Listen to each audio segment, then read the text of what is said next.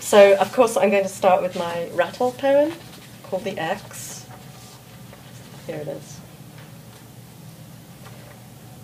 Did you love him? My friend asked as I mowed the lawn. I stopped, surveyed the shredded grass for a moment, torn between what I believed was true and what I thought might be. I wasn't sure. Well, I think I bought a story. I mean, we did. God, it seemed... Go on. He turned the radio off. Peace.